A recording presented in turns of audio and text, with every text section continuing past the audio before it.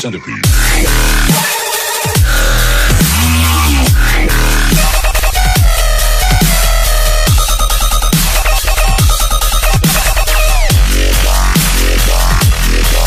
Centipede.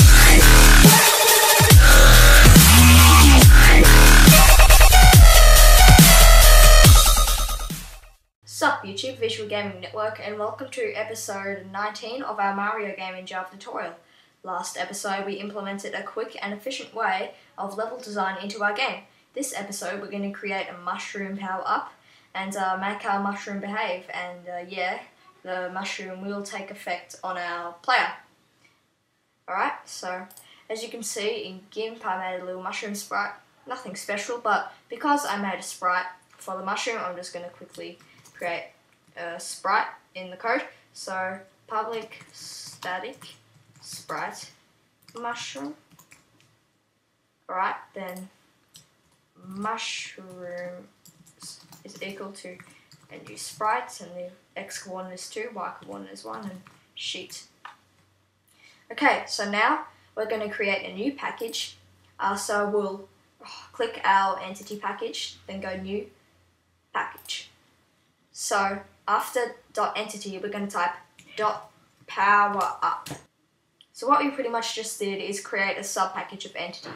Now we're going to create a new class in that package, and we're going to call it mushroom. So now we create our mushroom class, of course, because it's an entity, we're going to make it extend entity. Import entity, and oh,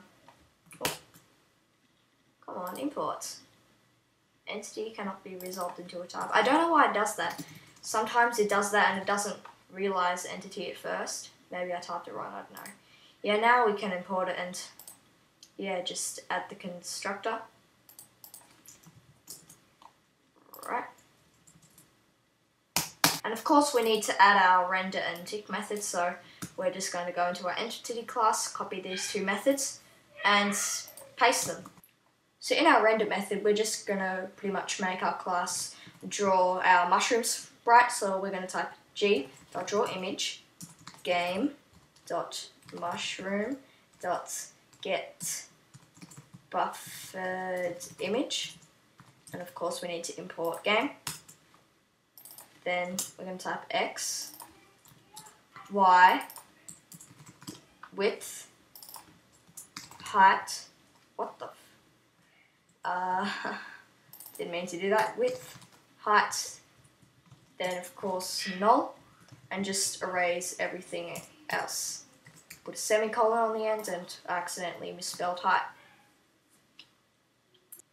Alright, so now we got that done, we're going to pretty much make our player grow bigger when he collides with the mushroom. So we're going to go into our player class, and you might be thinking we're going to create a for entity E for loop, but no, we're going to actually type a different for loop. I'm not sure if I've really shown this for loop to you guys, but I'm going to type it, then I'll explain it. So for int I is equal to 0, I is less than handler.entity.size I plus plus, then we're going to type entity E is equal to handler.entity.get I. Oops, my bad. Just change that to a lowercase e. So what it's doing here, this for loop is scanning our whole entity linked list in our handler class, then whatever entity it scans, it will create an entity object out of. And why we use this instead of the other sort of for loop is because if we use the other for loop for every entity in game.handler.entity, whatever, we can get something called a concurrent modification exception. I'm not exactly sure what that is, but it is an exception that does crash our game. I'm not sure what causes it, but yeah, this way I found is a better way, and it prevents these exceptions. Alright, so now we're going to type if e.getID is equal to id.mushroom. So we're just checking if the object is actually a mushroom. And because we haven't created a constant called mushroom in ID, we're just going to hover over it and click create enum constant mushroom in ID. And there we go, that'll just add a mushroom sort of thing for us, constant.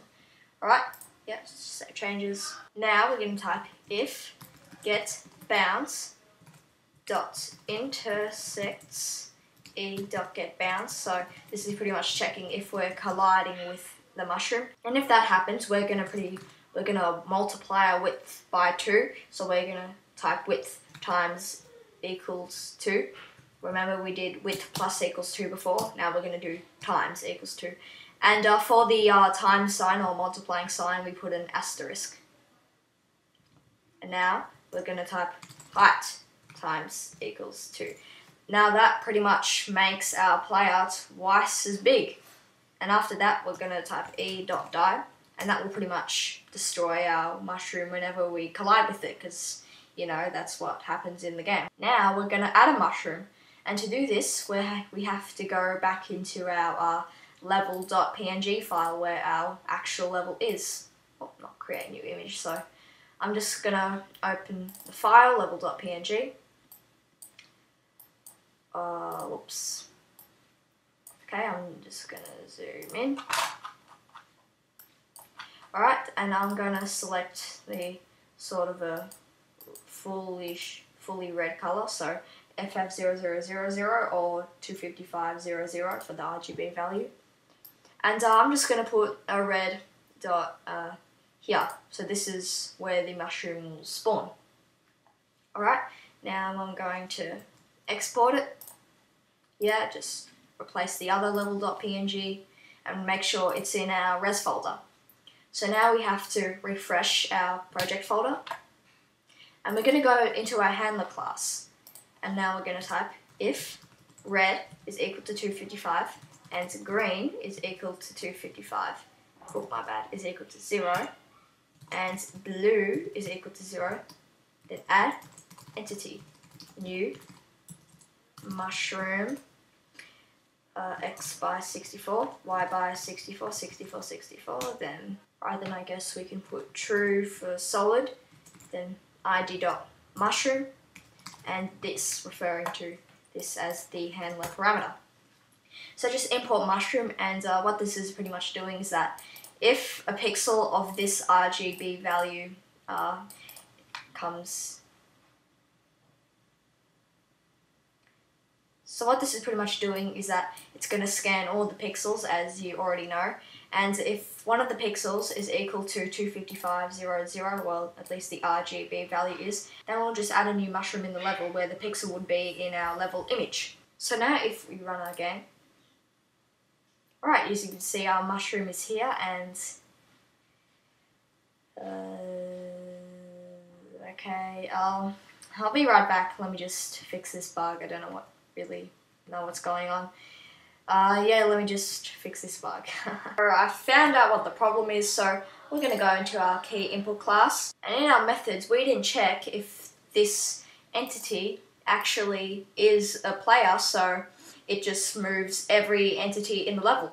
So to fix that, we're going to type if en.getID is equal to id.player, and we're just going to copy all of our code and paste it in here. Yeah, remember to import ID, and we'll do the same for the key released.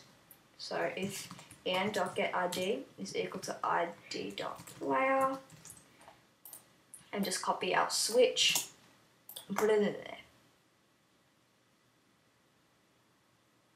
Alright, so now if we run our game, as you can see, the bug is gone, and if we collide with our mushroom, there we go. You can see we are now twice as big as we were before. And now that's pretty cool, and I actually forgot to make my mushroom sprite transparent, so I'm just gonna quickly do that now. Alright, export, refresh, just see if it's working. There we go. Okay. Oh yeah, I'll get around to fixing that after. I don't really know what's going on. So now we're going to make our mushroom behave. So we're going to go into our player class, and we're going to copy our whole for loop that scans the handler's tiled linked list. So copy it and paste it into our mushroom class. And we're going to remove the if getBounds top.intersects t.getBounds if statement.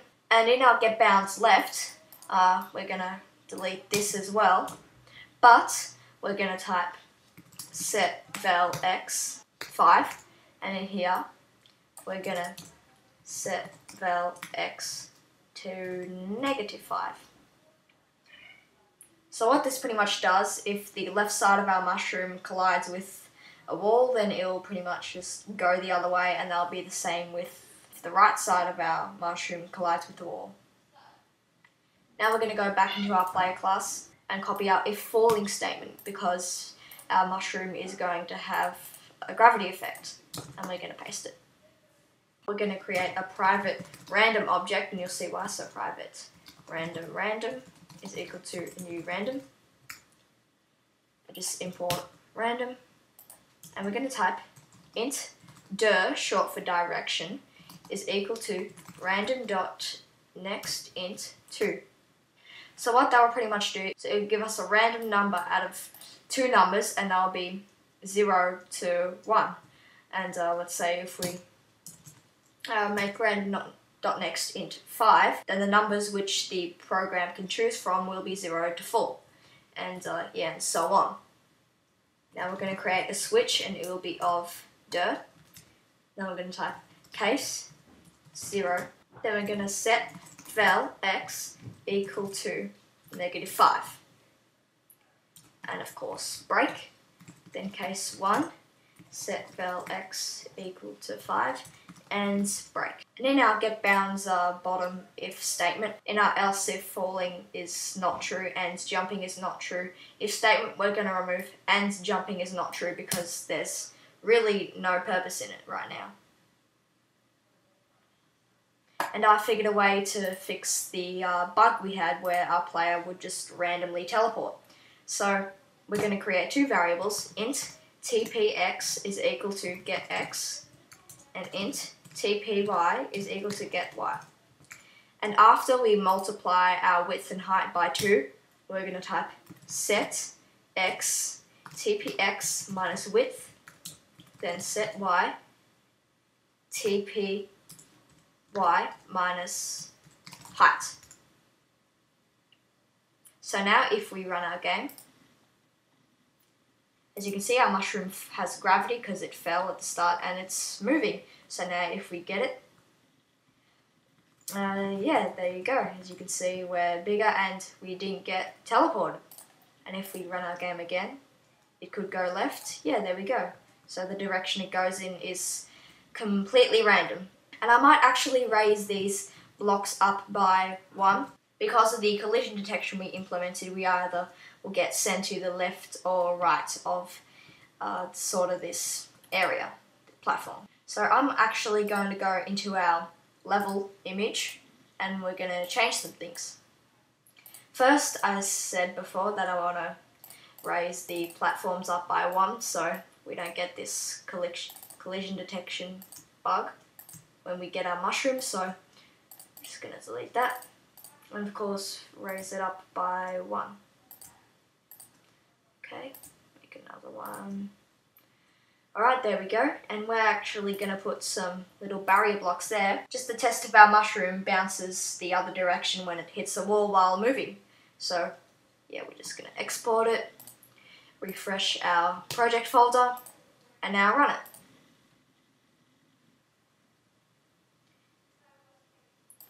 There you go. As you can see, our mushroom's still there. And there you go. It moves left and right whenever it hits a wall. Yeah, because I made... And it goes faster because I didn't change set val x to 1, but I guess we can change it back now. Actually, let's make it 3, because it's, a bit slower pace. And it's around the speed a mushroom should be. So let me just run it. Maybe I'll make set val x and val y 2. Let's try that. Yeah, I reckon that's about the right speed. So I'm going to wrap up this episode here. If you enjoyed, leave a like, comment and subscribe. Stay tuned for more videos. If your friend is interested in learning how to program in Java, please send them this video.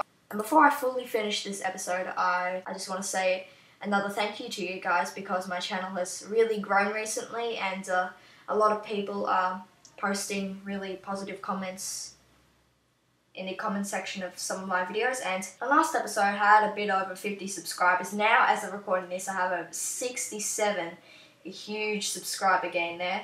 And yeah, I'm just really stoked. I don't know what to say. I'm just so thankful for you guys and really happy. So yeah, I'm gonna see you guys soon. Bye.